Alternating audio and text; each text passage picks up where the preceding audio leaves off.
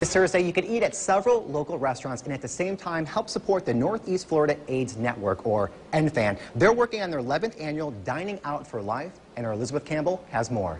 I own a company. We rehab houses for a living. We flip houses and we remodel other people's houses.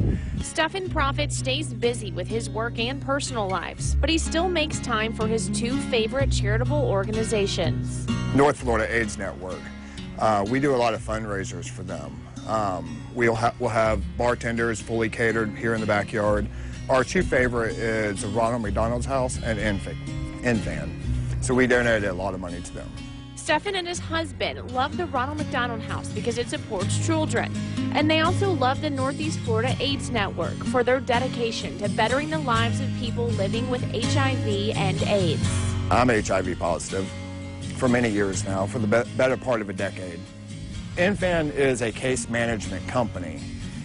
However, they go above and beyond their case managers. They help out with food pantries, for people who can't afford food, housing, rents, electric bills. He says the diagnosis was a life-changing moment. Becoming HIV infected myself, it changed my life in the sense that you want to make better choices. You start becoming more aware of your health, your mental health, your physical health, and that's what got me involved with NFAN.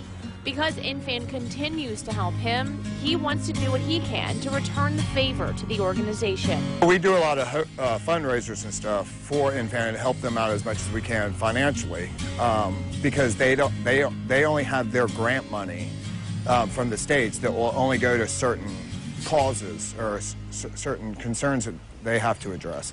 According to the CDC, over half of youth 13 to 24 living with HIV don't even know it. Stephen says awareness is so important, and he hopes the community will support NFAN's Dining Out for Life this Thursday. Awareness is probably the most important issue with any disease, regardless of what it is. To get out there, get the information out, how to protect you, whether you're married, single. If you're going to actively have an active sex life, it's a where to obtain all that information. Nearly 24 restaurants will contribute 25 to 50% of their proceeds to NFAN.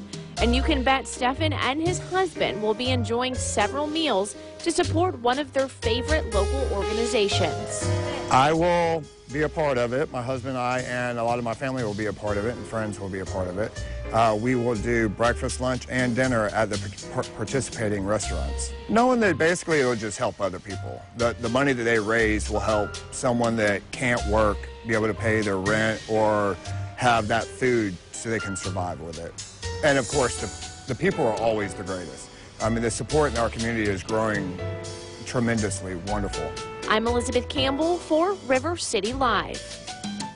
So other than raising awareness, he says his #1 message for people is to pay attention to your body, make sure you're keeping it healthy, eating well, exercising. And he also says that people need to understand that there is help and support out there for anyone going through any type of situation. It sounds like a really good idea and a great cause. Absolutely. Now, of all the restaurants that are participating, one of them is Orsay. They're here right now, and Eden's with them, and they're going to give a sample of what to expect on Thursday. Exciting. So